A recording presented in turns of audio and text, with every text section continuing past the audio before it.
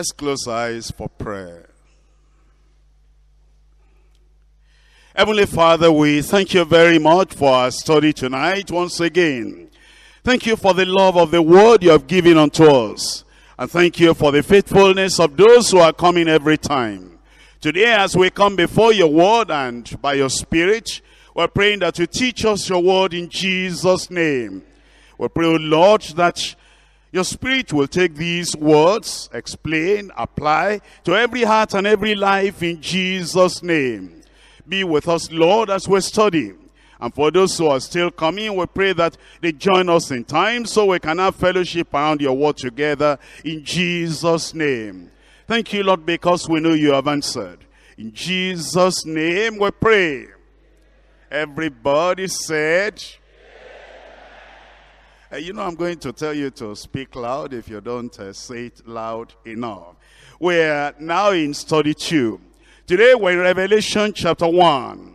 And we're looking at verses 4, 5, and 6. Last week we started the study of the book of Revelation. And we saw something that it was the revelation of the Lord Jesus Christ. God gave it to him. And it was symbolized or signified by angels, giving it to John. And then it says John bore record. In verse 3 we're told, blessed is he that readeth, and they that hear the words of this prophecy, and keep those things which are written therein, for the time is at hand. Now as we come to the second study, we're looking at chapter 1, verse 4, verse 5, verse 6. Read with me. John, to the 7 churches which are in Asia, grace be unto you, and peace from him which is, and which was, and which is to come, and from the 7 spirits which are before his throne, and from Jesus Christ, who is the faithful witness, and the first begotten of the dead, and the prince of the kings of the earth, unto him that loved us, and washed us from our sins in his own blood. And he has made us kings and priests unto God and his Father. To him be glory and dominion forever and ever. Amen. Today we're looking at Christ's grace, glory, and dominion. In the introduction to this revelation, John indicates the first recipients of the message. That is, the people that the book of Revelation first got to. It says in that passage we read in verse 4, John, to the 7 churches which are in Asia. The first people to read this, or the first people to get the message, these were the 7 churches in Asia Minor. As you go down to verse 11, we're told, saying, I am Alpha and Omega, the first and the last. And what thou seest write in a book, and send it unto the 7 churches which are in Asia. Here are the 7. Number 1, unto Ephesus. And number 2, unto Smyrna. And number 3, unto Pergamos. And number 4, unto Thyatira. And number 5, unto Sardis. Number 6, unto Philadelphia. Number 7, unto Laodicea. But you will understand that this message, that is the book of Revelation, and the revelation we have therein is not limited to the 7 churches of Asia Minor alone. Why do we say that? Look at chapter 1 verse 3. Blessed is he that readeth, and they that hear the words of this prophecy. That means then, the message is not just for those 7 churches. Anyone in any generation, any dispensation, until the coming of the Lord, this message is addressed unto them. Not only that, in every one of those messages, as you come to the end of each message to each church, the message is, he that has an ear to hear, let him hear what the Spirit says unto the churches. Look at chapter 2 verse 7. He that has an ear, let him hear what the Spirit says unto the churches. Verse 11, he that has an ear, let him hear what the Spirit says unto the churches. That's repeated in verse 17. He that hath an ear, let him hear what the Spirit says unto the churches. In verse 29, he that has an ear, let him hear what the Spirit says unto the churches. Going on to chapter 3 and in verse 6, it says, he that has an ear, let him hear what the Spirit says unto the churches. In verse 13, the same thing, he that has an ear, let him hear what the Spirit says unto the churches. And then in verse 22, he that has an ear, let him hear what the Spirit says unto the churches. You will see that the plan, the purpose, the intention of Christ was not to limit the message to those churches only. It was to give the message to all churches, everyone that will read, everyone that will hear. That's why the message in this revelation is not limited to just those 7 churches in Asia Minor. In Revelation chapter 13, reading there in verse 9, if any man have an ear, let him hear. Any man, anyone, anytime, anywhere, in any generation, if any man has an ear, let him hear. The question then is, if that is so, that the message was meant for all the churches, why just 7? You need to understand that as you come to the book of Revelation, 7 is a very common number. It's used very many times. As you read through the book, you have 7 churches. You have the 7 spirits, you have the 7 golden candlesticks, you have the 7 stars, and the 7 lamps, and the 7 seals, and the 7 horns, the 7 eyes, the 7 trumpets, and the 7 thunders, the 7 vials or bowls, the 7 mountains, and the 7 kings.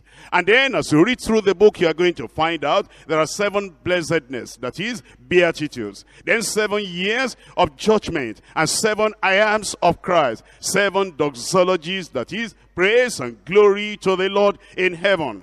The question is, why is 7 so prominent? As we read through, the number 7 represents fullness, completion, and perfection.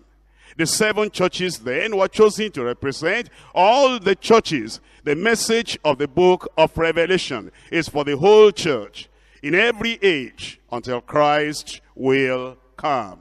As we look at the message today, chapter 1, verses 4, 5, and 6, we're going to divide into 3 parts.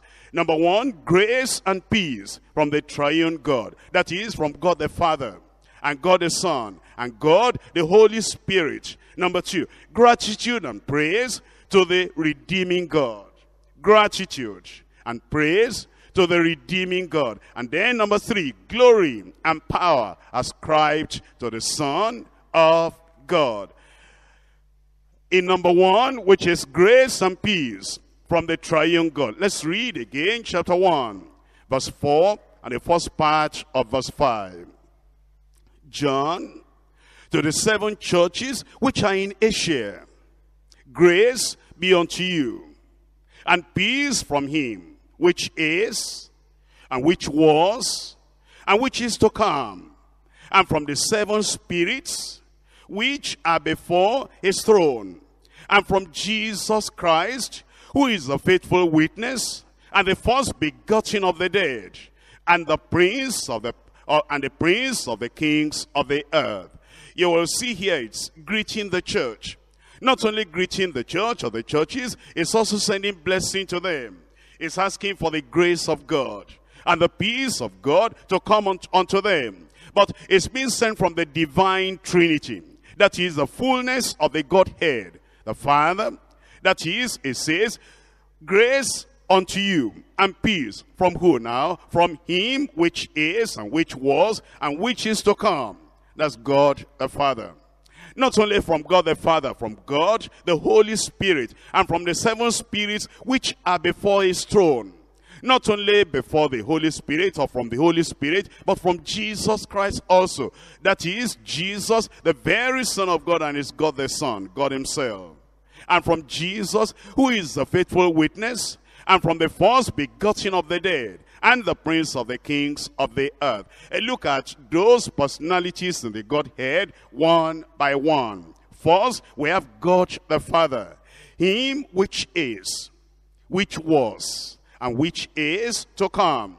As you check up other references of scripture, you will find that that kind of title or that kind of attribute is describing God Almighty. That is God the Father. In Revelation chapter 4, verse 8. Revelation chapter 4, verse 8. And the four beasts, that is the four living creatures, have each of them 6 wings about him. And they were full of eyes within. And they rest not day and night, saying, Holy, holy, holy, Lord God Almighty. That's God the Father, which was and is to come. So then you understand, when it refers to him who was and is to come, it's referring to God Almighty himself. In Revelation chapter 11, Revelation chapter 11, reading from verse 17, saying, We give thee thanks, O Lord God Almighty. Again, when it mentions God, Lord Almighty, it's referring to God the Father of our Lord Jesus Christ, our own Father by faith after we have repented of our sins. O Lord God Almighty, which art and was and art to come, because thou hast taken to thee thy great power and hast reigned. You are convinced then that when we read, he who was and is to come is referring to God Almighty, the Heavenly Father. In Revelation chapter 16, Revelation chapter 16, reading from verse 5. And I heard the angel of the waters say, Thou art righteous, O Lord, which art and wast and shall be, because thou hast thus judged. Come back to Revelation chapter 1, in verse 4. The grace and the peace of God is coming from him who was and is to come. So you understand then that God, the Heavenly Father, wants and desires that will have his grace. The eternal God, referred to as he who is, who was, and who is to come, from eternal past unto the eternal future.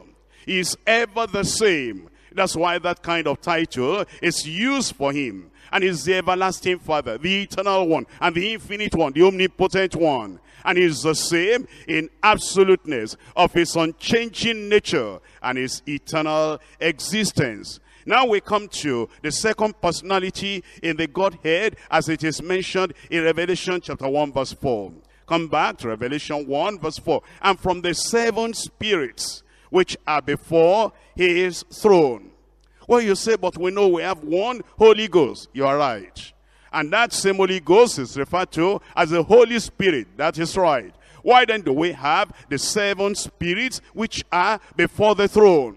Well, you need to understand that the book of Revelation is very symbolic indeed. And the number 7 is symbolic. I told you already that that number 7 means fullness. It means completeness. And it means perfection. And in referring to the Holy Spirit, it's referring to the 7-fold ministry of the Holy Spirit. You look at Isaiah chapter 11. Isaiah chapter 11, reading from verse 2. And the Spirit of the Lord shall rest upon him, the Spirit of wisdom and understanding, and the Spirit of counsel and might, and the Spirit of knowledge and of the fear of the Lord. If you look at this, it's the same Holy Spirit. But this Holy Spirit, number 1, is the Spirit of the Lord. Number 2, this Holy Spirit is the Spirit of wisdom. Number 3, this Holy Spirit is the Spirit of understanding. Number 4, this same Holy Spirit is the Spirit of counsel. Number 5, this same Holy Spirit is the Spirit of might. Number 6, this same Holy Spirit is the Spirit of knowledge. Number 7, this Holy Spirit is the Spirit of the fear of the Lord. That's why it refers to him as the 7 spirits that are before the throne of God, because of the 7-fold ministry of that Holy Spirit. And because of the symbolism, the imagery that is used in the book of Revelation, so it's referring to the Holy Spirit, and the grace and the peace of God is coming from God on high, and from the Spirit of God as well. Come to Revelation chapter 5 verse 6. Revelation chapter 5 verse 6. And I beheld, and lo, in the midst of the throne, and of the four beasts, that is the four living creatures, and in the midst of the elders stood a lamb, as it had been slain, having 7 horns, totality of power, and 7 eyes, that's the completeness, perfection of knowledge, and which are the 7 spirits of God sent forth into all the earth. Jesus had the perfection, the fullness, the completeness of the power of the Spirit of God. That's why we're told here the Lamb had the 7 eyes and the 7 horns and the 7 spirits of God. So when we read about the 7 spirits of God, it's the 7-fold ministry of the Holy Spirit that is referring to, and the Holy Ghost in his totality, the Holy Ghost in his fullness, in his perfection, in his completeness, is telling us that we can have the grace of God, we can have the peace of God. And when the Holy Spirit in his glory, in his fullness, in his perfection, desires and bestows grace and peace on the church and on every member of the church, then you know that we can really have the peace of God, the grace of God in our lives, and we find that grace and that peace sufficient for every need. And then we come back to chapter 1 of Revelation, verse 5. It says, and from Jesus Christ, who is a faithful witness, and the first begotten of the dead, and the prince of the kings of the earth. Here is Jesus Christ. It's very, very clear. To start with, have you noticed when it says in verse 4, from him which is, which was, and which is to come? You might have said, maybe that's the Lord Jesus Christ. Well, Jesus Christ also has that same attribute. Because when you're thinking of God the Father, God the Son, God the Holy Spirit, their attributes are very, very similar. But you see, Jesus Christ is mentioned separately in verse 5. From Jesus Christ. And what are the characteristics of Jesus Christ? As we're told in verse 5. He has many other characteristics, but the one that is emphasized here, the one that is focused on here, underlined here, is that he is a faithful witness. Number 2 is the first begotten from the dead. Number 3 is the prince of the kings of the earth. As we look at the Lord Jesus Christ, and we see him as the faithful witness, that's exactly what the Lord had promised many, many years before. In fact, about 700 years before Jesus Christ came into this world. In Isaiah chapter 55, verse 4. Isaiah chapter 55, in verse 4. And behold, I have given him for a witness to the people, and a leader and commander to the people. A leader and commander to the people. I've given him for a witness. But he came to witness to the truth. That's why he's a faithful witness. In John chapter 18, John chapter 18, at the time before he was crucified at the betrayal, when they were questioning him, here came the question, and then the answer came from the Lord. In John chapter 18, verse 37, Pilate therefore said unto him, art thou a king then? Jesus answered, thou sayest that I am a king. To this end, that means for this purpose, for this reason, was I born. And for this cause came I into the world, that I should bear witness unto the truth. Everyone that is of the truth heareth my voice. The Lord Jesus Christ emphasized that he was the one that came to bear witness. He came to bear witness to the truth. No wonder he's introduced here as the one that is the faithful witness. Psalm 89.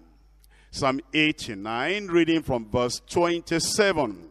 As the Lord was promising David, but he was looking ahead to this son of David. You remember in the New Testament, Jesus Christ is referred to as the son of David. Thou son of David, have mercy on me. You find that prayer in the New Testament in Matthew chapter 15. Now in Psalm 89, Verse 27, it says, and I will make him my firstborn, higher than the kings of the earth. Higher than the kings of the earth. Here we are told that Jesus Christ is a faithful witness, and is the first begotten of the dead, and is the prince of the kings of the earth. And it says, I will make him my firstborn. What does that mean, by the way? When it says he is the first begotten from the dead. As you look at the Old Testament, you'll find that some people rose up after they had died. Even in the New Testament, you know about Lazarus and some others that rose up after they died. But you know that all those people, they went back and they died later, much later. But Jesus Christ, he died and then he rose again, never to die again. And death had no power, had no dominion over him after he rose from the dead. He is the first begotten of the dead. The one that rose in that way and didn't die again. The chief or the highest among those who had risen from the dead. In Colossians chapter 1. Colossians chapter 1. Verse 18. And is the head of the body, the church, who is the beginning, the firstborn of the dead. The firstborn from the dead. That in all things he might have the preeminence. That is, he was preeminent. Among the people that had risen from the dead, he was much, much above the rest. In Revelation chapter 17, verse 14, because Jesus Christ is also referred to as the prince, the ruler, the king of the kings of the earth. Revelation chapter 17, verse 14. These shall make war with the Lamb, and the Lamb shall overcome them. For he is Lord of lords, and King of kings. And they that are with him are called, and chosen, and faithful. Here we are told that Jesus Christ will be referred to as the King of kings, and the Lord of lords. Revelation chapter 19, verse 16. Revelation 19:16. And he has on his vesture and on his thigh a name written, King of kings and Lord of lords. So you find that Jesus Christ has been called by three titles here. Number one, the faithful witness. Number two, the first begotten of the dead. Number three, the prince of the kings of the earth. As the faithful witness, he testified and is still testifying to the eternal truth of God. And he was himself truth personified. He died bearing witness to the truth. And he rose from the dead, the first begotten, the preeminent of all who are raised from the dead. And he, Christ, is the prince, the ruler, the king of the kings of the earth. When we refer to Jesus Christ as king, the New Testament shows him, and then the Old Testament too, as king in various ways. One is called the King of the Jews. Number two is called the King of Israel. Number three is called the King of Glory. Number four is called the King of the Saints. And then is the King of Kings. By virtue of his atoning work, in the power of his resurrection from the dead, and in his royal authority, of his eternal kingship, Jesus pronounces grace and peace on us. Grace and peace. Come back to Revelation chapter 1. As we look at Revelation chapter 1, we find that God the Father and God the Son and God the Holy Spirit, they have desire that we have the grace of God, the fullness of the grace of God, and that we have peace, the fullness of the peace of God. How much grace can you have? Number one, you can have saving grace, by which you come to know the Lord, and you are born again. Number two, you can have sustaining grace, that whatever the trial, whatever the persecution, whatever the pressure, whatever the opposition, and whatever the temptation you have in your life, the grace of God can sustain you. There is sustaining grace. Number three, there is sanctifying grace. Number four, there is sufficient grace. As we talk about the grace of God, and that's what the Lord is saying here. It says grace. unto you, and peace from him, which is, and which was, and which is to come, and from the seven spirits which are before his throne, and from Jesus Christ, who is a faithful witness, and the first begotten of the dead, and the prince of the kings of the earth. When it says you can have grace, I told you already, you can have saving grace, sustaining grace, sanctifying grace, and sufficient grace. Look at Ephesians chapter 2. Ephesians chapter 2, reading from verse 8. The grace of God made available for you and for me. It says in verse 8, for by grace are you saved through faith, and that not of yourselves. It is the gift of God. The gift of God. That is the grace of God made available for everyone that will call on the name of the Lord. But it's not just that you have the grace of God at salvation. That grace of God is able to sanctify you, purify you, and take away the Adamic nature out of your heart, and make you to live a life that is pleasing unto the Lord. In Titus chapter 2. Titus chapter 2, reading from verse 11. For the grace of God that bringeth salvation has appeared unto all men, teaching us that denying ungodliness and worldly laws, we should live soberly, righteously, godly in this present world. That's what the grace of God does. It sustains us. With all the corruption in the world, all the pollution in the world, the grace that the Father, the Son, and the Holy Ghost, the grace that they are bestowing upon us is to make us deny worldly lust, and to make us deny the ungodliness in the world. And the grace of God is to equip us, energize us, empower us, so that we can live righteously and godly and unblameably in this present world. Then in verse 14, who gave himself for us, that he might redeem us from all iniquity. That's what the grace of God does. To redeem us, to save us, and separate us, and cleanse us, and purge us from all iniquity, and to purify unto himself a peculiar people, zealous of good works. The grace of God does not stop there. It continues to say that the grace of God can be sufficient for every moment of need in your life. Temptation, pressure, conflict, whatever challenge you are facing in your life, the grace of God is sufficient.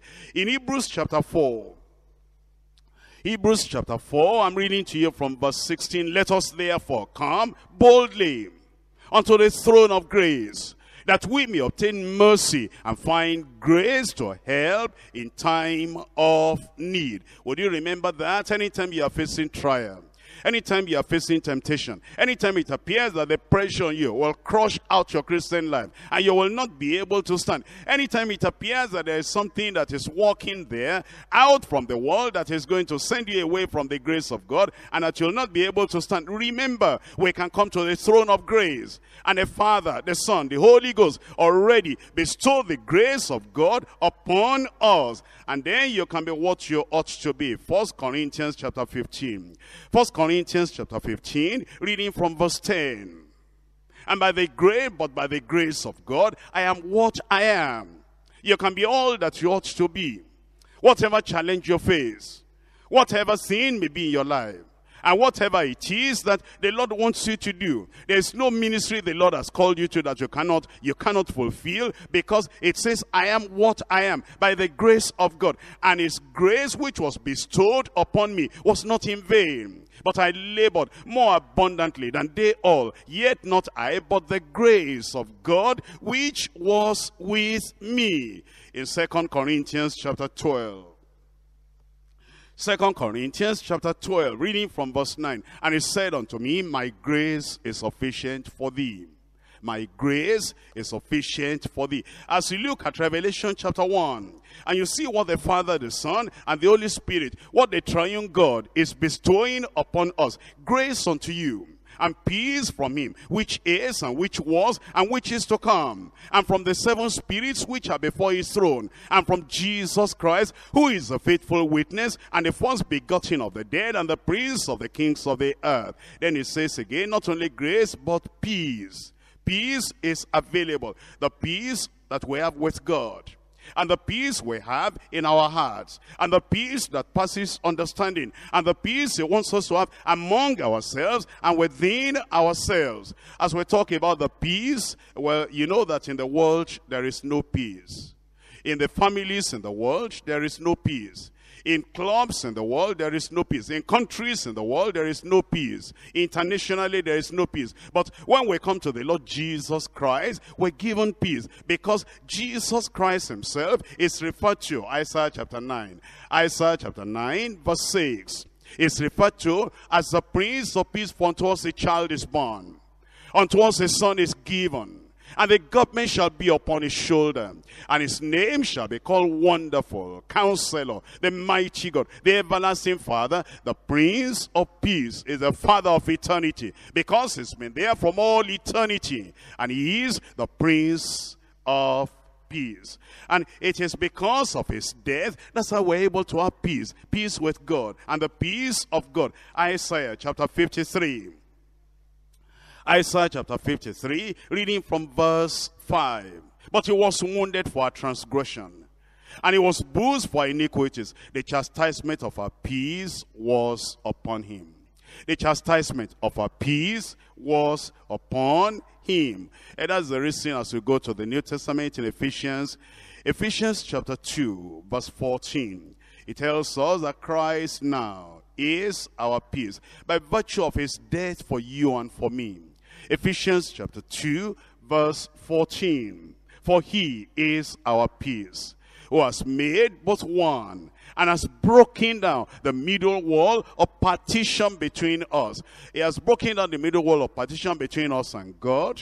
And he has broken down the middle wall of partition between the Jews and the Gentiles. And therefore we're able to have peace with God. And we're able to have peace one with another because of what he has done. That's why he himself said in John chapter 14. John chapter 14 verse 27. It says, peace I leave with you. My peace I give unto you. His own kind of peace. Perfect peace. The peace that makes your heart to be at rest. No worry, no anxiety, no fear, no turmoil, no conflict within. Everything is peaceful. Your sins are forgiven. Being justified by faith, you have peace with God. And the peace of God settles in your heart. And it says, when you come to him, anything happening in the world, anything happening around you, storm, whatever it is, my own peace, my peace I give unto you. Not as the world giveth, give I unto you. Let not your heart be troubled, neither let it be afraid. Isaiah chapter 26. Isaiah chapter 26, verse 3. It's telling us about the kind of peace we have when we actually trust the Lord. When we're resting in the Lord, when we're trusting and leaning upon him. Isaiah 26 and verse 3, it says, thou wilt keep him in perfect peace, whose mind is stayed on thee, because he trusteth in thee. When we trust in the Lord, you are born again, you are a child of God, you are leaning upon the Lord. It says, he gives you his peace. And then as you are leaning and trusting him, perfect peace will he give you. In fact, the way the New Testament describes it, in Philippians chapter 4, verse 7, it says, and the peace of God, which passeth all understanding, shall keep your hearts and minds through Jesus Christ. Amen. So in Revelation, let's come back to Revelation. In Revelation chapter 1, in verses 4 and 5, it tells us the benediction, the grace, and the peace we have from the Lord. John, to the 7 churches which are in Asia, grace be unto you. May the grace of God be with you. And peace be with you as well. From him which is, and which was, and which is to come, and from the 7 spirits which are before his throne, and from Jesus Christ, who is a faithful witness, and the first begotten of the dead, and the prince of the kings of the earth. Now we go to point number 2. In point number 2, we're looking at gratitude and praise to the redeeming God. Gratitude and praise to the redeeming God. The latter part of verse 5, it says, unto him that loved us and washed us from our sins in his own blood, and has made us kings and priests unto God and to his Father. To him be glory and dominion forever and ever. Amen. So we have a grateful heart, and we're praising the name of the Lord. Why are we praising the name of the Lord? These verses contain the reasons for our praise and for our gratitude to God and to Christ our Savior and Redeemer.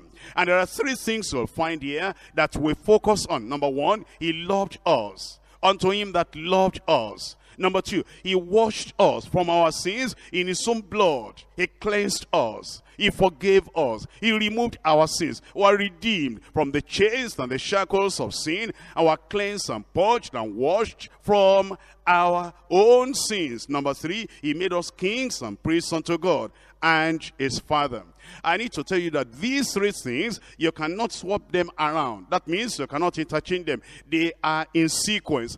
Number one takes place first. After that you have number two. After that you have number three. What does that mean? It means, number one, he loved us first. He loved us first. It was after he loved us, he now washed us from our sins in his own blood. And it was after the cleansing, the washing, the conversion, that now he has made us kings and priests unto God and unto his Father. Unto him that loved us. What a remarkable thing, that he should love us. He loved us first, even before washing us. It's not that after he had washed us, then he loved us. When we didn't merit his love, when we were unlovable, when we were sinners, he loved us. Look at Romans chapter 5, verse 8. And then you will appreciate what the Lord has done for you. And what the Lord has done for other people like you, if they are born again. In Romans chapter 5, verse 8. It says, but God commendeth his love toward us, in that while we were yet sinners, defiled, unclean, polluted, still sinful, still unrighteous, and still unholy, while we were yet sinners, Christ died for us. So then you understand, he loved us even before we were washed from our sins. And then he tells us that it's after that now he's made us kings and priests unto the Father, unto the Lord God in heaven. He loved us while we were unclean and defiled. He loves us now after washing us and bringing us to himself. And before going to the cross, he loved us. While on the cross, he still loved us. He died for our sins. Going up to glory, now seated on the throne of God above, he loves us. And when the earth and the present universe would have gone out of existence, he will still continue to love us. The love of God. Unsurpassing love. Look at the way Paul celebrated the love of God for himself, and the way you ought to celebrate the love of God for yourself. Just forget everything around you now and concentrate on the love of God. He loved us and washed us from our sins in his own blood, and has made us kings and priests unto God the Father. In 1 Timothy chapter 1, 1 Timothy chapter 1, verse 12, and I thank Christ Jesus our Lord, who has enabled me, for that he counted me faithful, putting me into the ministry. Now he recounts what he was and who he was. Who was before? A blasphemer and a persecutor and an injurious. But I obtained mercy because I did it ignorantly in unbelief. And the grace of our Lord was exceeding abundant with faith and love which is in Christ Jesus. This is a faithful saying and worthy of all acceptation, that Christ Jesus came into the world to save sinners, of whom I am chief. That is the greatest of sinners to be saved in his own reckoning. He was celebrating the love of God, rejoicing in the love of God. Ephesians chapter 5. Ephesians chapter 5.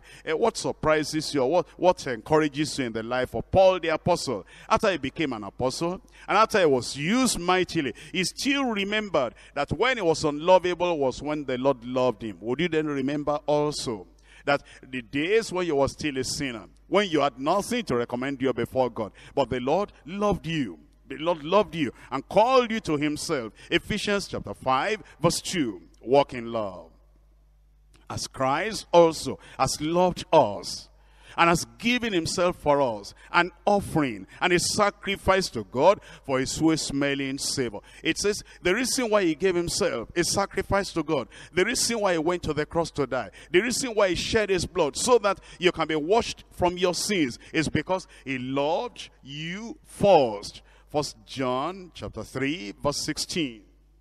1 John chapter 3, verse 16.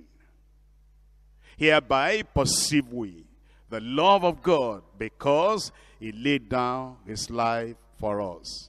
That's how we understand, that's how we perceive the love of God, because he laid down his life for us. As you look at what we're told in Revelation chapter 1, reading from verse 5 through to verse 6, it says, number 1, he loved us. Number 2 now, unto him that washed us from our sins in his own blood. It says over here, he washed us from our sins in his blood. Washed us, washed us. Look at 1 Corinthians. 1 Corinthians.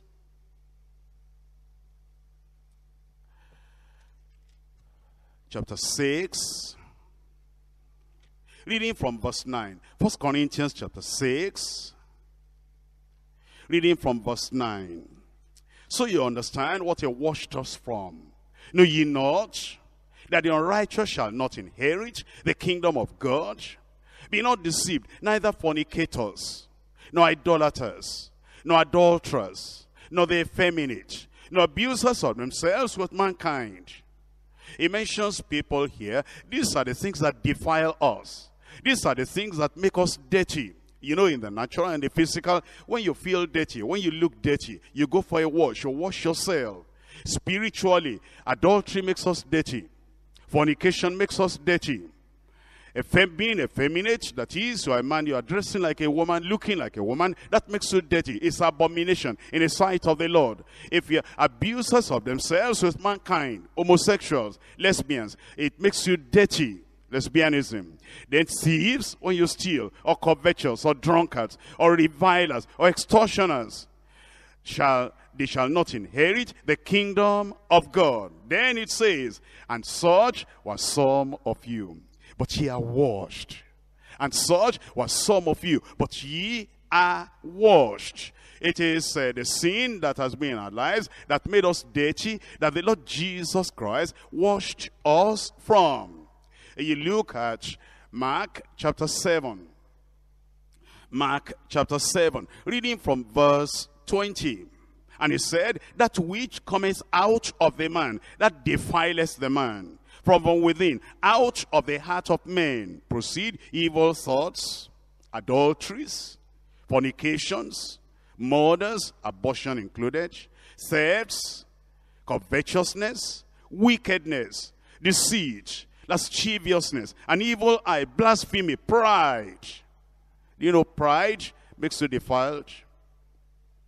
Do you know that pride makes you dirty, unclean in the sight of God? And foolishness. All these evil things come from within and defile the man. And such were some of you, but ye are washed. Washed in the blood of the Lamb. Titus chapter 3. Titus chapter 3, reading from verses 4 to 5. Titus 3, 4 and 5.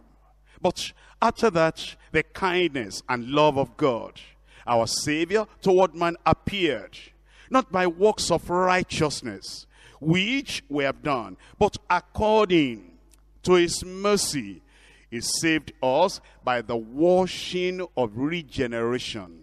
By the washing of regeneration and renewing of the Holy Ghost.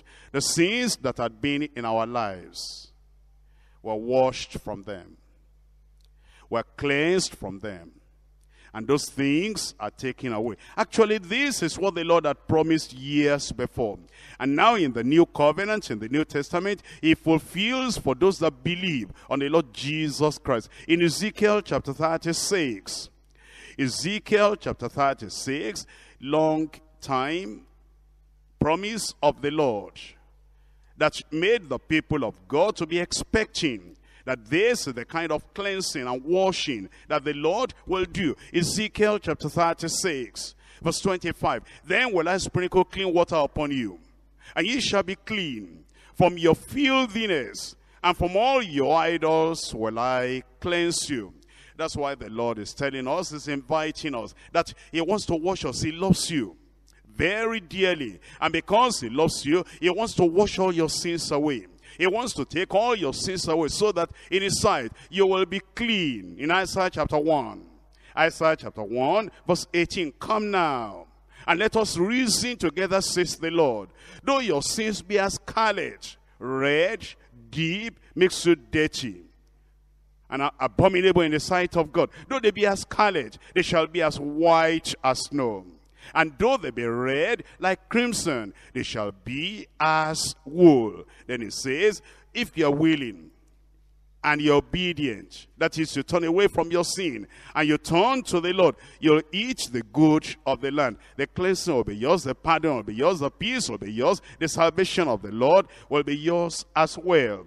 That's why you need to come to the Lord. It is not by the work of righteousness which we have done, but it is the cleansing of the blood of Jesus. We did not work for it. We did not labor for the cleansing, for the washing. By faith in the atoning blood of Jesus Christ, we are washed, we are cleansed, and we are forgiven. That translates to our salvation. We're saved. That's why I'm asking you, and the Lord is asking you. Have you been to Jesus for the cleansing power? Are you washed in the blood of the Lamb? Are you fully trusting in his grace this hour? Are you washed in the blood of the Lamb? It is not your good works that will wash you, that will cleanse you. It is the blood of the Lord Jesus Christ that is shed on the cross of Calvary. Are you walking daily by the Savior's side? Are you washed in the blood of the Lamb? Do you rest each moment in the crucified? Are you washed in the blood of the Lamb? Do you see the cleansing, the washing? Has he made you clean in your conscience, in your heart, in your spirit, and your life totally anew? When the bridegroom comes, will your robe be white, pure and white in the blood of the Lamb? Will your soul be ready for the mansion's bride? Are you washed in the blood of the Lamb? This is what you need to do. You lay aside the garments that are stained with sin, stained with adultery, with fornication, with pride, with wickedness, with malice, with backbiting. Lay aside the garments stained with sin and be washed in the blood of the Lamb.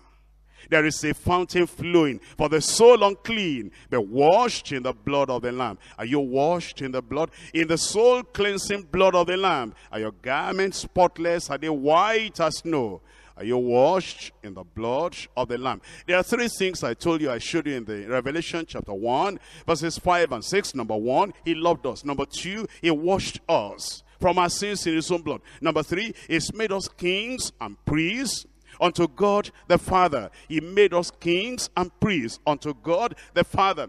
This has been his aim. This has been his plan from the Old Testament. Although the Old Testament people did not fully yield to him, now he has revived and renewed that plan again, wanting to make us kings and priests unto the Lord God our Father. In Exodus chapter 19, Exodus chapter 19, verse 5 and verse 6. Now therefore, if you will obey my voice indeed, and keep my covenant, then ye shall be a peculiar treasure unto me above all people, for all the earth is mine. And ye shall be unto me a kingdom of priests and an holy nation. A kingdom of priests and holy nation.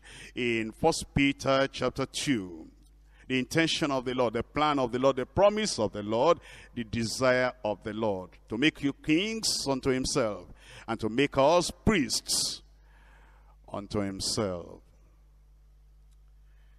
1 Peter chapter 2 verse 9. But ye are a chosen generation, a royal priesthood, an holy nation, a peculiar people. Why? What for? That ye should show forth the praises of him who has called you out of darkness into his marvelous light. You see what he wants to do? A chosen generation, a royal priesthood, priests and kings. When you talk about kings, you talk about royalty. Priest, that's the priesthood. A royal priesthood, and holy nation, then a peculiar people. And the reason is so that you'll be able to minister to the Lord, shining forth and showing forth the praises and the glory of the Lord. In Revelation chapter 5, verse 10, and he has made us unto our God kings and priests, and we shall reign on the earth. I said we shall reign on the earth. Revelation chapter 20 verse 6. Revelation chapter 20 verse 6. Blessed and holy is he that has part in the first resurrection. On such the second death has no power, but they shall be priests of God and of Christ, and shall reign with him 1,000 years. You will see here what the Lord said he will do. The promise he has given us. And please remember, this will be for the people that overcome. They overcome Satan, they overcome the world, they overcome the flesh, they overcome temptation, they overcome every form of enticement to sin. And they stay faithful, righteous unto the Lord until the end of their lives. Those people, they'll be kings and they'll be priests forever unto the Lord. Can you see once again the order here? Number one, you are washed from your sins in his own blood. After that, you become kings and priests unto the Lord. Pardon before priesthood. There are some people that rush into priesthood.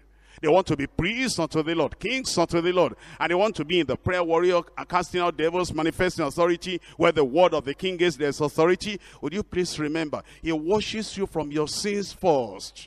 It's after you are cleansed from your sin, you are washed from your sin, and there is pardon. Then you have priesthood. Look at it this way. You have cleansing before commissioning. He will never crown you or commission you or have coronation to be a king and to be a priest unto the Lord. You'll never have the commission of the Lord to serve as priest unto the Lord until you are cleansed. First of all, he has washed us from our sins in his own blood. After that, he has made us kings and priests unto our God. There are many people that rush into the ministry and they want to do this and do that, and yet they are not free from sin. Do you understand? Here is a great honor to be called a king and to be called a priest unto the Lord. But please remember, holiness before honor. Without holiness, no man shall see the Lord. They that bear the vessel of the Lord, depart ye from evil. You must have the cleansing, the purging, the purifying, before you'll have the honor to be a king and a priest unto the Lord. What we're saying is salvation and sanctification before service. Salvation and sanctification before service. If any man therefore purge himself from this, he shall be a vessel unto honor, sanctified, meet for the master's use. Therefore, you make sure you are saved. Make sure you are sanctified. Make sure that sin, private sin, public sin, open sin, inward sin, everything has been taken away. Sanctification before service. Righteousness before reigning with Christ. Yes, he makes us kings, and we shall reign with him, and we shall reign over all the earth.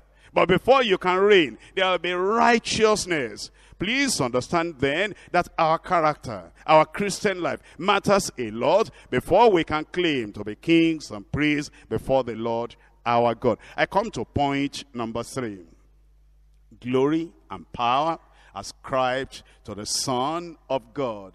Here we come in verse 6, and it says, to him be glory and dominion forever and ever. And the church said, amen. Now, as we think about the Lord Jesus Christ, he has the right, he has the authority to claim everlasting praise, because he is exalted and honored by the Father. And those who are redeemed by him worship and adore him. And you will see as you look at the word of God that honor and glory, they belong unto the Lord Jesus Christ. In Revelation chapter 5, verse 12. Revelation chapter 5, verse 12, saying with a loud voice, worthy is the Lamb that was slain to receive power and riches and wisdom and strength and honor and glory and blessing. That's what belongs to the Lord Jesus Christ. And it's because of what he has done. In 2 Timothy, reading from chapter 4, verse 18. 2 Timothy chapter 4, verse 18. And the Lord shall deliver me, shall deliver you from every evil work, and will preserve me, will preserve you unto his everlasting heavenly kingdom. To him be glory forever and ever. Because of what he has done, and because of what he is still doing, we are to give him glory. And we are to praise his name. We are to magnify his name. Don't magnify yourself. Magnify the Lord. Don't lift up yourself. Lift up the Lord. Lift him up. Lift him up. Still it says from eternity, and I, if I be lifted up, I will draw all men unto myself. Let your life show that he has dominion over you. Let your life show that he has glory in your life, and that he will be glorified. Whether you're in the private or you're in the public, in your heart, he should be glorified. In your home, he should be glorified. And in your family, he should be glorified. Through all your actions, he should be glorified. Not only now, not only this year, but for the rest of your life. And when you eventually get to heaven, you'll keep on giving glory unto God forever and ever. In 1 Peter chapter 4. 1 Peter chapter 4, reading from verse 11. If any man speak, let him speak as the oracles of God. If any man minister, let him do it as of the ability which God giveth, that God in all things may be glorified through Jesus Christ, to whom be praise, that is this Jesus Christ, our Lord, our Redeemer, to whom be praise and dominion forever and ever. In chapter 5, verse 11. Chapter 5, verse 11. To him be glory and dominion forever and ever. Then it tells us in Jude, verse 25. Jude, verse 25. In Jude, verse 25, it says, to the only wise God, our Savior, be glory and majesty and dominion and power, both now and forever. As you think about the Lord Jesus Christ, you see that the Lord Jesus Christ now should have glory in your life and should have dominion over your life. But the time is coming when his dominion will be will cover the whole earth. And his dominion will be forever and ever. And that dominion and glory will come with his kingdom, an everlasting eternal kingdom. Daniel chapter 7. Daniel chapter 7, reading from verse 13. Daniel 7, verse 13. I saw in the night vision, and behold, one like the Son of Man came with the clouds of heaven, and came to the Ancient of Days. And they brought him near unto him. That is, they brought the Son of Man near to the Ancient of Days. That is, they brought Jesus Christ. In this revelation, in this vision, they brought him to God, the Ancient of Days, the Almighty God. And there was given him dominion and glory. There was given him dominion and glory, and a kingdom, that all people and nations and languages shall serve him. His dominion is an everlasting dominion which shall not pass away, and his kingdom, that which shall not be destroyed. You will be in that kingdom, and I will be in that kingdom. The condition of being in that kingdom is that you surrender your life to him right now. and you yield him complete allegiance and loyalty and faithfulness, and you allow him to have dominion, you allow him to have glory, even at this very time, and you allow him to purge your sin, to take your sins away, and you allow him to even reach deep within you, the Adamic nature, that thing that is raising up its ugly head every time there is something, a little thing that doesn't, that doesn't go your way, the thing that rises up as if you are going to fight, as if you are going to have anger, the thing that rises up there, you allow him to crush everything, take everything away, and relax in the sight of God, and surrender everything to the Lord, so that he can have glory and dominion in your life, so that the study we're having will not just be that we study it in the head, and it is not implanted in our hearts. That's why it says in Hebrews chapter 13, verses 20 and 21. Hebrews 13, verses 20 and 21. Now, the God of peace, that brought again from the dead our Lord Jesus, that great shepherd of the sheep, through the blood of the everlasting covenant, make you perfect. You know, we'll be talking about what God can do and what God wants to do. And many times, as the Lord is saying, this is what I want to do. Your life is imperfect. Your attitude is imperfect. Your disposition is imperfect. Your thoughts are imperfect. Come on here. I want to make you perfect so that I can have glory and dominion in your life, so that my name will be exalted in your life and my honor will be exalted in your life. And the only thing that you see will be the glory of God and the dominion of God. And you'll not have your way, but you'll have my way and my will every time. I want to do a work in you so that I will have glory and dominion in your life. Since the Lord has been telling you for some time now, over and over, message after message, have you gone to the Lord? Have you surrendered before the Lord? Have you yielded yourself to the Lord? Have you opened the door of your heart to the Lord, saying, oh God, I want you to have glory. I want you to have dominion. Rule over every area of my life. No more my will, but what you want. Make you perfect in every good work, to do his will, working in you, that which is well-pleasing in his sight. Through Jesus Christ, to him be glory forever and ever. Amen. Before you go tonight, will you surrender your life to the Lord? And look at these areas of your life where God is not having the victory, where God is not having dominion, where God is not having the glory, and say, God, I'm sorry.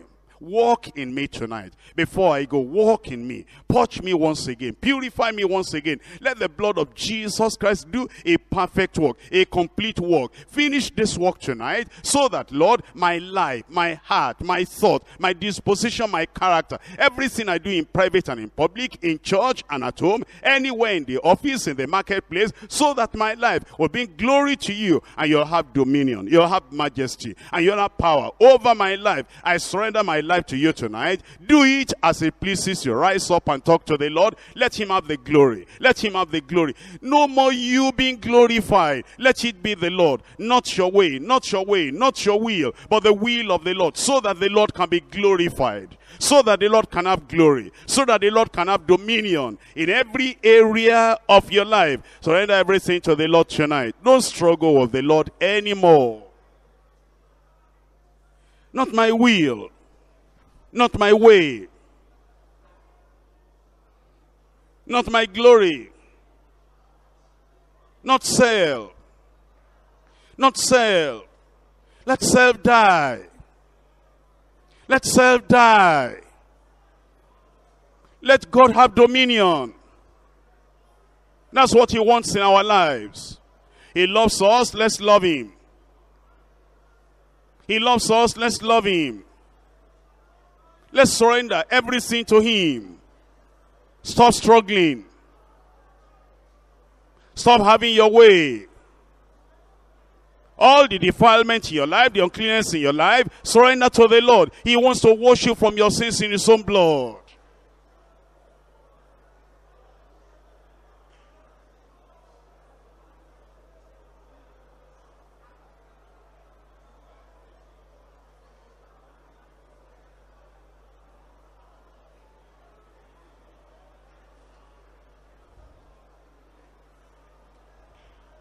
Let him purge and purify you.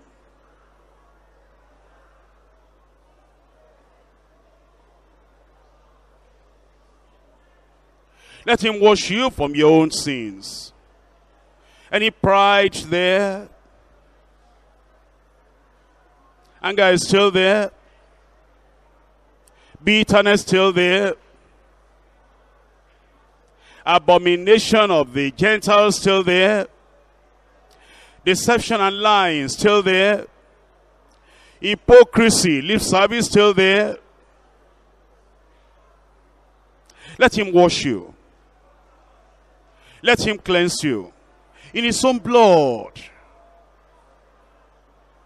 Is it religion without righteousness? Let him wash you. Let him cleanse you. He loves you, he loves you, he loves you. And he wants to cleanse, he wants to wash you.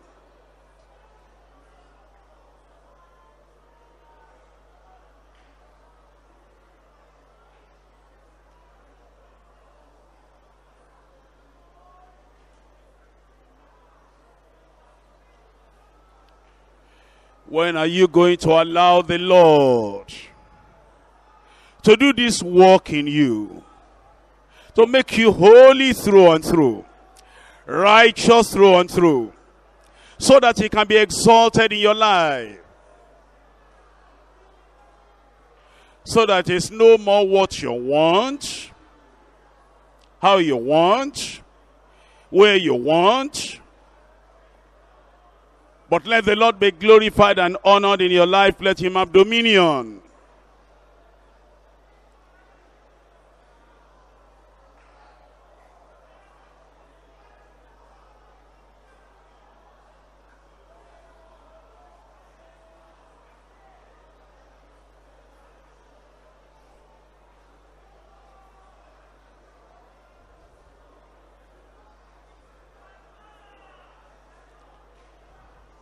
The blood of Jesus Christ can wash you and make you whiter than snow. If it has not happened, it's because you are not yielding yourself to him.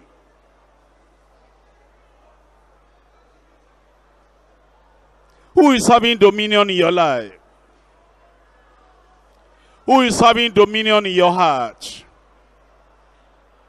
Who is having dominion in your home? Let Jesus have dominion. Let him set up his rule, his reign, his kingdom in your heart. And let Jesus reign without a rival. Let Jesus rule without a rival.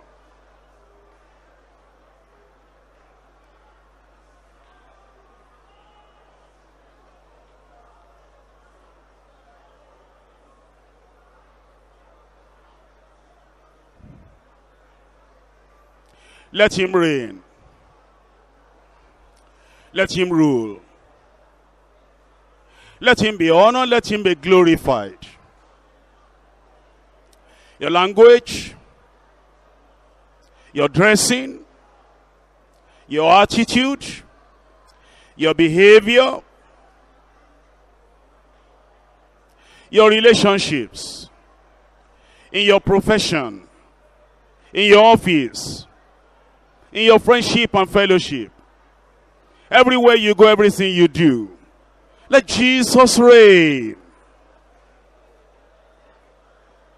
Don't let sin have dominion over you. Let Jesus have dominion over you. Don't let self have dominion over you. Let Jesus have dominion over you. Don't let Satan have dominion over you. Let Jesus have dominion over you. Reign, Master Jesus. Reign, Master Jesus. Let Jesus have dominion. Don't allow this Adamic nature, self-will, disobedience. Don't let all these things have dominion over your life. Let Jesus have dominion. To him be glory and dominion now and forever. Let Jesus set his kingdom in your heart.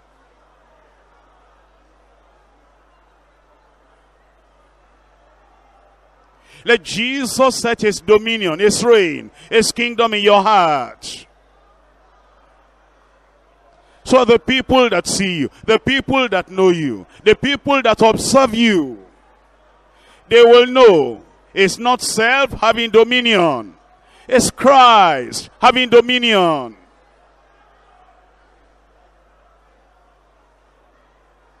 They will know it is not the laws of the flesh having dominion. It's Christ having dominion. It's not money having dominion over you. It's Christ having dominion over you. Don't let the love of money reign in your life. Let it be Jesus. Let Jesus have glory and dominion.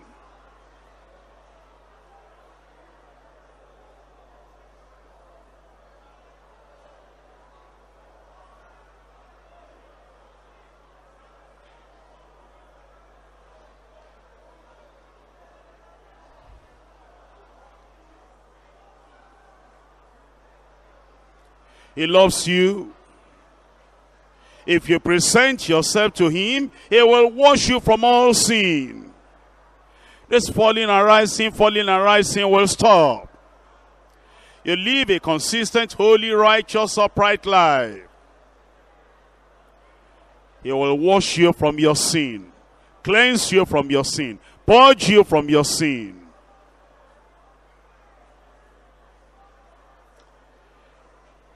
He has to pardon you before he brings you into the priesthood. He has to save and sanctify you before he can really make use of your service. If you are not saved, your service is useless in the sight of God. If you are not sanctified, your service is unacceptable in the sight of God. Let him save and sanctify you, then he will bring you into service.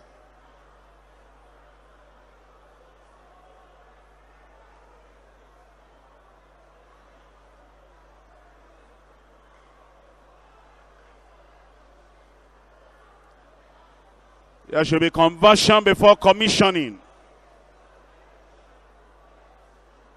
Consecrate your life to the Lord before he can commission you into ministry.